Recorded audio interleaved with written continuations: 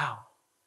By rejecting Jesus and committing the unpardonable sin of the blasphemy against the Holy Spirit, rejecting Jesus as the way, the truth, and the life, the only one who paid for my sins, the only one who can get me to heaven from Oahu.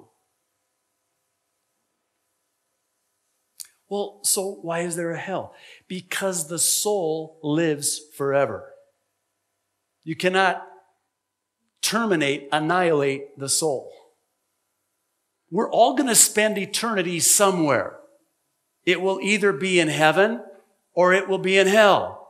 What about our Catholic friends who think there's somewhere in between? I don't find it in my Bible anywhere. There's no such place. There's no Durgatory? No. What's that place called? Purgatory, yeah. Obviously, I wasn't raised Catholic. Purgatory or limbo or whatever you want to call that place in between. No. There's no such thing, no such place. So, Jesus says, if you will believe in me, if you will call on me, you will be saved for all eternity. Well, how does that work? What about good people, just genuinely kind, nice, honest people? You mean to tell me that they're going to spend eternity in hell if they reject Jesus Christ? I mean, they lived a good life. They did good deeds.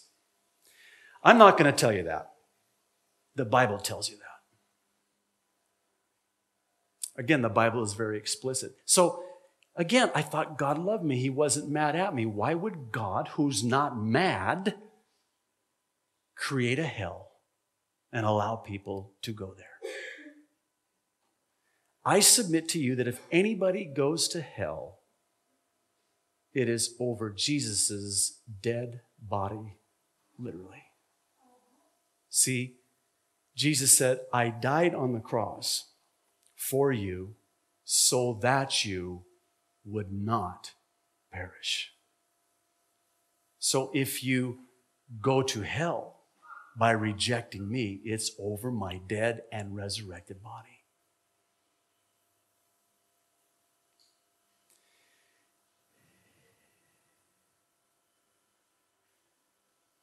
There's a passage of Scripture in the book of Revelation. It's found in 12:12. Easy to remember. Revelation 12:12. I was going to mention this last week, but I think it's apropos for today. John is on the island of Patmos. The year is about 95 AD. The island of Patmos is about 50 miles off the coast of what we call modern-day Turkey, there in the Aegean Sea. And this is where he receives the Revelation, the last book in the Bible.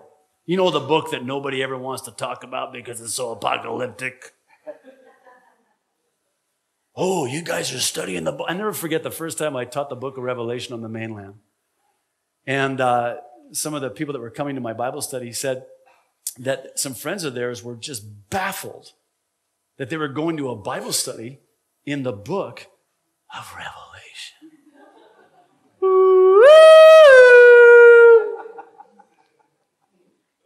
And what's more is they were getting blessed.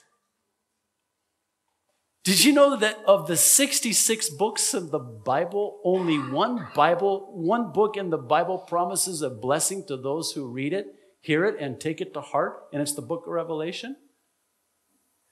Do you know what the word revelation in the original language of the New Testament is? It's apokalypsos in Greek, where we get our English word apocalyptic.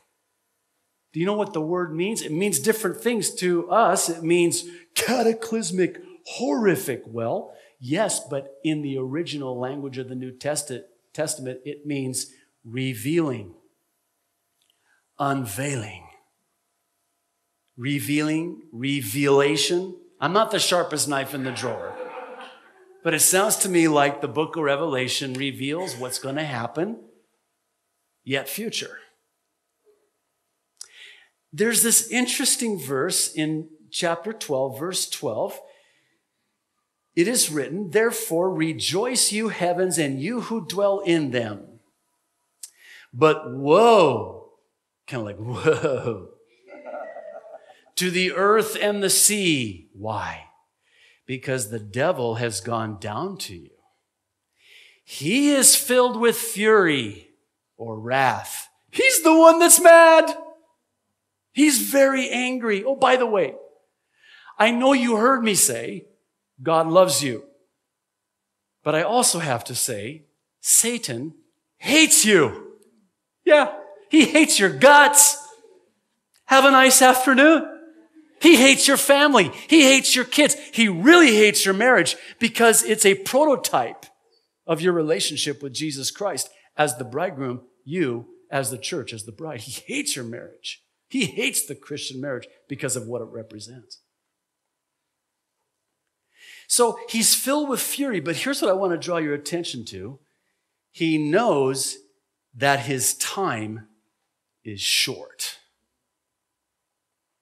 Now, contrary to popular opinion, Satan is not omniscient or all-knowing. Also, Satan is not omnipresent or all places at the same time like God. He's not God's opposite. You know, we talk about, oh, the devil made me do it. No, he didn't. He doesn't even bother with you. He goes after Billy Graham, Greg Laurie, those guys. He doesn't mess with you. Who are you? He sends his little trainees, his interns. He can't be all places at one time. So, but it's interesting. He knows that he has a short time. In other words, he knows the time is at hand. He doesn't have much time. His time is short. He better get busy. Get busy doing what? Trying to do what the Bible says he will do. He needs to have an antichrist in place. See, he doesn't know the day or the hour either. No man knows the day or the hour, not even the Son, especially the devil. And by the way, if you're wondering, the devil is real. And one of the most powerful lies that he has ever, as the father of lies, deceived people with is that he is just a make-believe character, cute little red tights, pitchfork on your shoulder. That's not the devil. The devil is a very real being. And he has his minions, his demons, those fallen angels who have already sealed their fate. And he is hell-bent, quite literally, on destroying your life. The Bible says he roars and he roams like a lion, stalks his prey, seeking whom he may devour.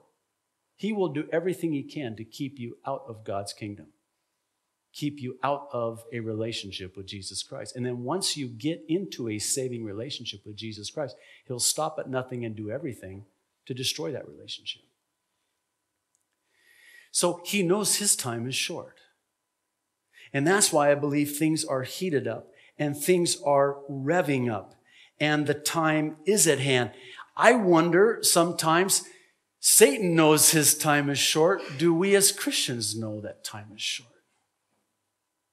Now, let me hasten to say that we need to live our lives in such a way that we occupy till he comes.